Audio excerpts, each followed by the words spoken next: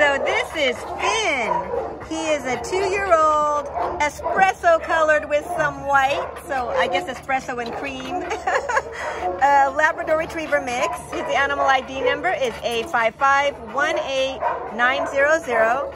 And he was owner surrendered on November 25th. And we don't know why, but he is a doll. So tell us about him, Glenn. So Finn, I love Finn. He's very sweet. He's very cute.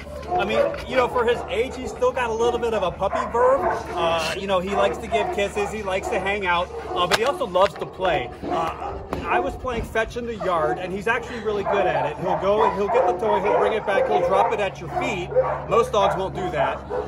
If he drops it too far away, he'll actually pick it up and then bring it closer to you. So he's also really, really smart and very much down to play. He's very much a retriever. You don't see that very often, but loves to play. He's going to be a great addition to a house. For now, we recommend that he be the only dog. He's a little bit selective with the other doggies. So right now, we recommend he be the only dog in the house. That doesn't rule out possibly, you know, finding a friend for him later on down the road. Yeah, he's a good boy. So come meet him. He is a sweetheart, and he will be your new best friend. Come get him.